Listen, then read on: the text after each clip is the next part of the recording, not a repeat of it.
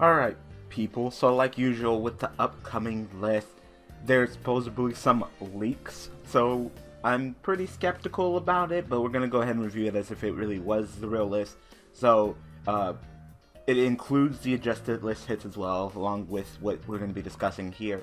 It's supposed to be revealed on March 9th and go into effect on March 18th. So, let's just go over it and just say, like, hey, you know, this is the real list, so let's get our opinions out of the way. And if it is the real list and this is confirmed, then I guess I'll go ahead and actually go over it once again when it's actually on the site. But for now, it's a leaked list, supposedly. Skeptical as usual, but let's go. So, including all the adjusted hits, so still Plushfire banned, Damage Juggler banned, Ptolemaeus banned, Monkey Board at 1, Luster at 1, and Skullcrobat Joker at 1. We also have these hits. So starting off with banned, yes, there's actually another banned card.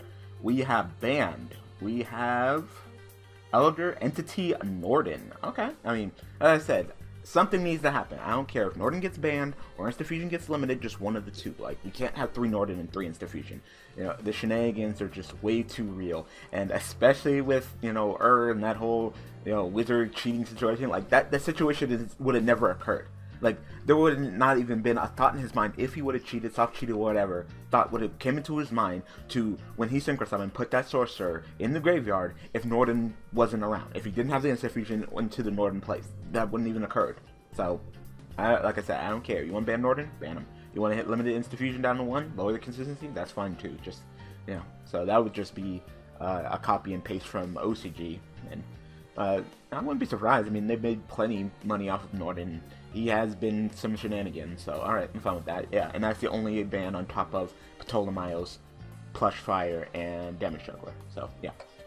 Alright, moving on, we got some limiteds. We got a nice chunk of limited. So, starting off with limited, we have Emergency Teleport. Alright, so, I didn't predict this one, but I believe Mega Capital G did in his video, saying, you know, especially with all the emergency teleports, and emergency teleport is really getting abused as of late. Like, it's been a cool minute since emergency teleport has got this abuse in the game of Yu-Gi-Oh! Since the previous hit, and then it got released, and you know, with Cosmos and Monarchs and rank 3 spam Phantom Knight deck, you know, it's no surprise that if they hit emergency teleport, it would just be a broad hit for everyone. So yeah, all right, I wouldn't mind that. I really wouldn't. Moving on, we have Reasoning going back down to 1. Well, I mean, Infernoids have not really done much, not really much at all since the format change, and the only deck that really played Reasoning was Cosmos, but they kind of stopped. I mean, I understand that you got to look at the entire format when creating and adjusting the list, but it's kind of you know? It's like, okay, you hit Reasoning down to 1. All that really hurts Infernoids. Cosmos aren't even playing it anymore. Like, the only reason why they played it is to, you know, speed up maybe their OTK potential and for consistency's sake, but they're already consistent enough. Like, they're actually okay. You know, they got their Tin Can, their Cosmos, and their Artifact Engine, they've changed. So, they're not running that Reasoning shenanigans. So, to go to the extreme of hitting Reasoning back to 1, I think it's a little bit too hard of a jump. You know, it's kind of like you're just looking at the beginning of the format and not the end of the format when it came to the transformation of Cosmos as of Breaker of Meta, so I don't know. Moving on, and probably the most upsetting hit, and if this ever happened, I would cry, and Armageddon Knight to 1. No! If they hit Armageddon Knight to 1, I swear to God, Vitamin Y livestream is over. I shit you not. Like, I can't take it. Every single time there's a new list, they hit my deck. Like, you ban the Wobble Chain, you hit Road to 1, now you're gonna put Armageddon Knight to 1? I mean, I believe Armageddon Knight is still at 1 in the OCG, but don't, Konami, don't. I will cry. I will cry. Like, I will record a video of me weeping and real tears falling from my eyes because I can't. I really cannot.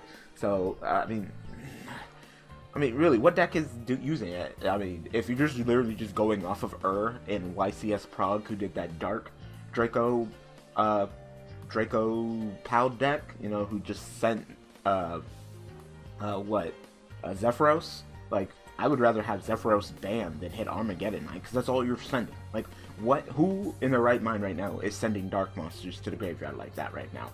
I don't even think they're playing Armageddon Knight in, like Phantom Knights. He just doesn't have much synergy with the deck as a level 4 when they have all that in level 3, so I don't know. So if that's really true and Armageddon Knight gets limited, I will cry. Moving on, we have Vanity's Fiend, and since they're kind of a group, let's go ahead and talk about Majesty's Fiend. So Vanity's Fiend and Majesty's Fiend, both limited to 1. I mean, I get they're floodgate monsters, but they haven't been too bad as of late, you know. Especially Vanity's Fiend. Like, no one is playing Vanity's Fiend. No, not even Monarchs, because he doesn't have the right stats. He has 1200 defense, and he doesn't fit. Now, Majesty's Fiend, that's debatable, you know. If you want to go ahead and hit Majesty's Fiend, he's kind of like a skill drain who's being put in Monarchs because he actually has the correct stats, so he's kind of like a pseudo Monarch if you want to, but you know, floodgate monsters limited down to 1, it's not terrible, but if that's what you want to do, you know, if you want to go ahead and hit something with Monarchs, you know, I wouldn't mind Pandeity, because the card's freaking ridiculous. It's the drawing and the both effects both turns, or Monarch Stormforth, because non-targeting tribute to my monsters can still do everything, like, yeah, so. But Majesty's Vanities, I mean, it's an indirect hit to Monarchs, but if that's what you want to do.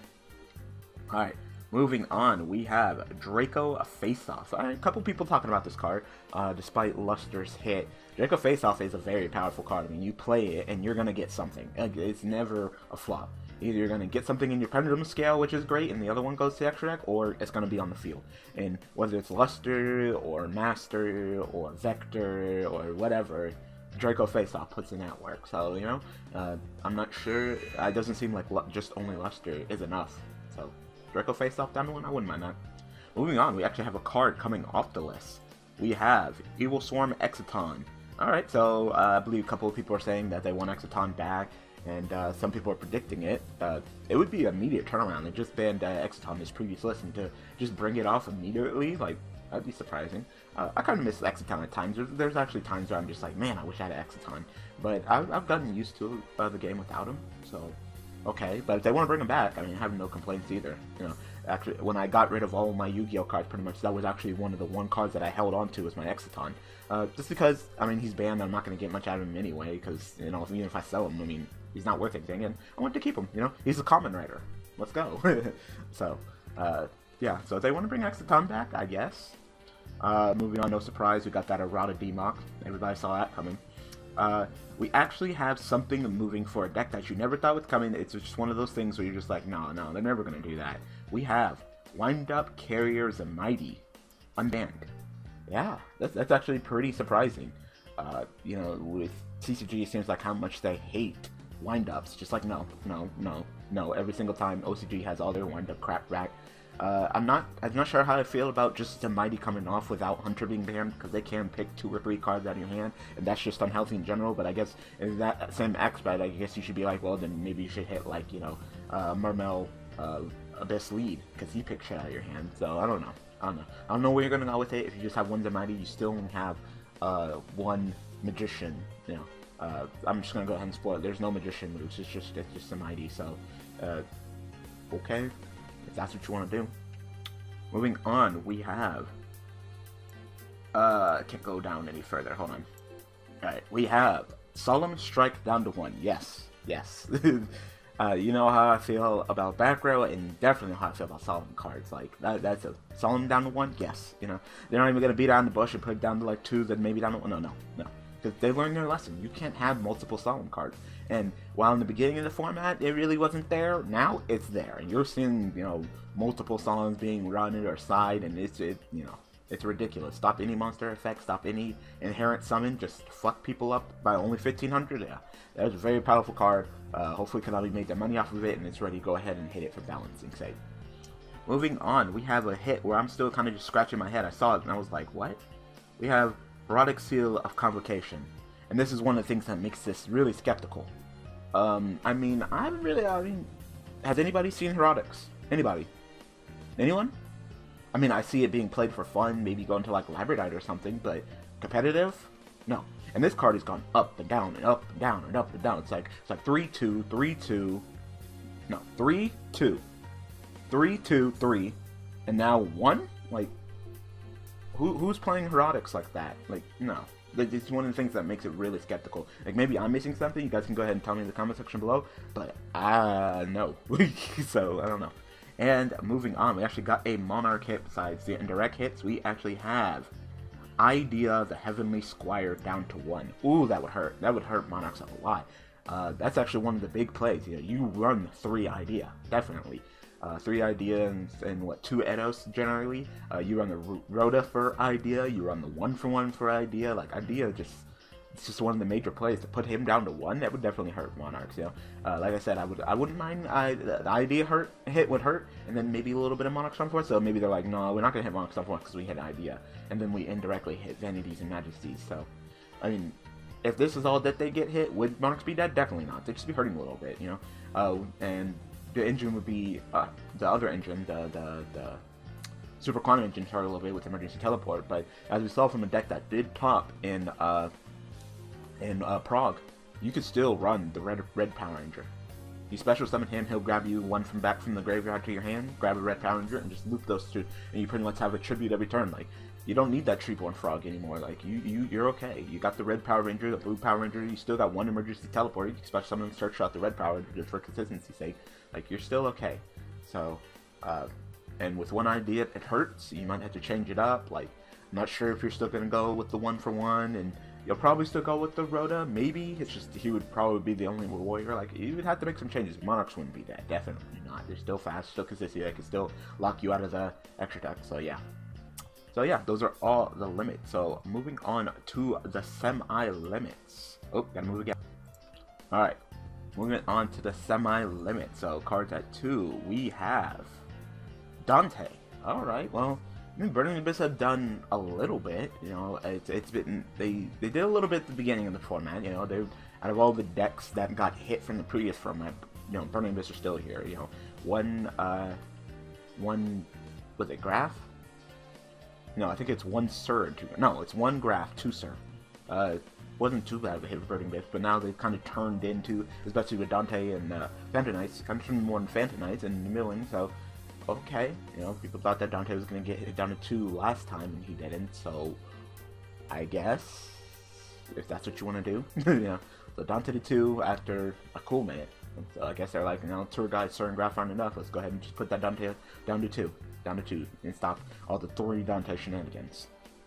I had to move things a little bit, so Wisdom Eye Magician down to 2, I think I predicted that, I think I said Wisdom Eye down to 2, in the OCG, Wisdom Eye is at 1, so it would be a nice pre-hit to the Magicians, you know, Magician engine from the structure deck. The Pendulum Master of Pendulum structure deck is pretty powerful. It's a pretty powerful engine, and you know, before the Breakers and meta and, you know, Pepe full power, it was there, you know, definitely there. So you know, nice little hit. Skullcrobat, I said that, you know, the Skullcrobat Joker down to 1, Wisdom Eye to 2. So there we go. And moving on, next time I limited, we have the Wavering Eyes. So on here, it's down to 2. That's still pretty powerful, and I'd still say the consistency is too high. You know, you know, you can still blow out somebody. It's the consistency lowered. You don't have 3 everything. Wise Eyes, you have 2, but still 3. You know, all Pendulum Scale setup. Wavering Eyes, that's still game. You know, Wavering Eyes isn't the kind of card that can be at multiples. It really isn't, especially with that last effect. Because even at 2, you can still Wavering Eyes, search Wavering Eyes, and by then it's too much of a blowout. So I'd either say Wavering Eyes should either be banned, and you want to take it to extreme. Some people say banned, absolutely banned, or limited. I think limited's fine. At least they can't search for that second Wavering Eyes. If they blow you out, they blow themselves out. The Pendulum Scales, it's kind of like a reset button to Pendulum Scales. They get their 1 search. You know, you got to take the search aspect into it. You know, it's literally a card that searches for every single Pendulum card. It searches a mechanic, not an archetype. You know, it doesn't search you for a Performance Pal, it doesn't search you for, you know, a Draco Slayer. It searches you a Pendulum monster, and, you know, even at 2, the card is a little bit too ridiculous, so I'm not for at 2, but that's what they want, and we'll see. But I definitely see Wavering Eyes going down to 1, at least in, eventually. You know, I'm not sure ban. I'm not sure. It doesn't seem like a really ban-worthy card. Is it powerful? Yeah. Is it ban-worthy? No. But I can definitely put it in the same boats. It's just them blow-out cards like Regeki and Soul Charger and shit like that, so I'd say 1. Alright, and yeah, those are all the semi-limited, so let's go ahead and move on to unlimited. So these cards are coming off the list. Starting off, we have Charge of the Light Brigade. So I guess they're like, hey, you know, we hit Reasoning down to 1. You can have 3 charge. Like, that's kind of like a it's kind of like a slap in the face to Inferno players, really. Like, I don't think we can go to any Inferno player and be like, hey, like, look, listen to this. We're gonna take reasoning and put it down to 1, but we're gonna give you charge up 3. What do you think? They'd be like, no, fuck that, you know. And it's like, and what are you giving me for Monster Gate? Nothing. We're keeping Monster Gate at 1. Like, no. So, you know, that's a slap in the face to Inferno players. Lightsworn players, I guess, be happy, but you know, who plays Lightsworn competitively? You know, even with Damage Juggle and all that, Dan, we haven't been seeing that, you know, rank 4 Minerva, Lightsworn perform Mage stack anymore. So, I mean, I just don't think that reasoning needs to be hit. But if you want to go ahead and put reasoning down to 1 to put up charge to 3, I don't care. Moving on, we finally have that Dragon Ravine up to 3. No one cares. You put it up to 3. Like, actually, Dragonity's actually going to get a little bit more powerful with access to that Felgrand and Arc Dragon and that shenanigans, and how easily this deck Dragonity's can make Crystal Meth, which is coming out in Shining Victory. I mean, alright, that's what you want to do. Tragodia, you know, predicted him going up to 3. I mean, really, who cares? Tragodia. He can go up to 3, no one's really going to play him unless you're trying to be cute with something. But, you know, with 3 Tragodia and 3 Charge of Life Gates, maybe we'll see something out, you know, some Chaos Lightsworns. Maybe. Oh, and Chaos Sorcerer's at 3 too. You know, Core's at 3, yeah. You could possibly see some Chaos Lightsworns. I don't think they're in top, but you might see them in, like, free play or something. Moving on, we have... Oop, I gotta move. Alright, we're cutting it close here. We're almost done. So, to 3, Dark Hole. I don't like the idea of a Goregeki and 3 Dark Holes. It's a lot of destruction, but no one's really been playing Dark Hole as much lately. Destruction's just not as good. The only ones who've been playing are the ones that like destruction, like Cosmos. So I guess maybe they're like, well, we indirectly hit Cosmos with emergency teleport, so maybe if we give them 3 Dark Hole, maybe they'll like that a little bit better. So, yeah. If you want to play Dark Hole, play Dark Hole. I mean, I personally, as a balancing standpoint for the game, I mean, that's a lot of destruction. But as a Yubel player, I mean, 3 Dark Hole. I mean, sure, I'll Dark Hole you and my Yubel and summon Terror. So, all right. So if that's what you want to do, and then the last card on here, we had a move for windups. You know, we had windup carrier, the mighty unbanned. So how about something for the Inzector? So for the Inzectors, we have. Let's see if I can actually get it. You can see it. You can see it. We have Inzector Hornet 2/3. Just moving off, so you would still have 1 Dragonfly. We didn't see any Dragonfly, so 1 Dragonfly but 3 Hornet. And I believe that's what OCG has. It increases your consistency, and they kind of lowered your consistency with hitting Armageddon Knight down to 1, so you only have 1 Armageddon Knight, 1 Mathematician, so you're going to need that consistency of 3 Hornet to play Inzector. So we've seen a little bit for windups, a little bit for Inzectors, and it's not terrible. So this is the true list. It's not a terrible list. It really isn't. It's just I have a couple of problems. Like, but I swear to God, if you hit my Armageddon Knight down to 1, I will rage. Like, oh my God, because I'll be done. I can't. Like, I have nothing. Like, you just every single list, you know. And I was working on a new version of Yubel, Supervised, that ran, you know, the Insta Fusion and Norden, but you know, this list banned Norden. That's why I've been holding out on doing a deck profile of that deck or playing it on MY, because I'm, you know, waiting for the list. But not only do you ban the Norden, so I can't even do that play, but then you also you also hit my Armageddon Knight down to 1. Like, wow, I would just be, I can't, like, Yubel would just be done. I'd have to be done with the live stream. There's not much I can do. What am I gonna play? Like Mr. Tomato and shit? It's just too slow. You know, and while I love me Dark Refer too, but Armageddon Knight helps. He does his job too, and that would just hurt. It really would. So, yeah. So this is supposedly the leaked list. So they said that it will come out on the 9th. I believe that's Wednesday. But that's another thing that makes you skeptical is usually when they put the list out, someone did some research on some patterns, one of my viewers and subscribers, and said, you know, they always put it on Thursday, but the 9th, that's Wednesday, so I guess we'll keep our eyes open, and we'll see if they update the list on Wednesday, and if this is true, and this is actually the real list, and it's actually leaked, then this person's going to get in a lot of trouble, obviously, because Konami, that doesn't fly with Konami, but I will cry for Armageddon Knight, so Anyway, tell me what you guys think about this supposed leaked list. Skeptical as always. If this was actually the real list, tell me what you guys think of it.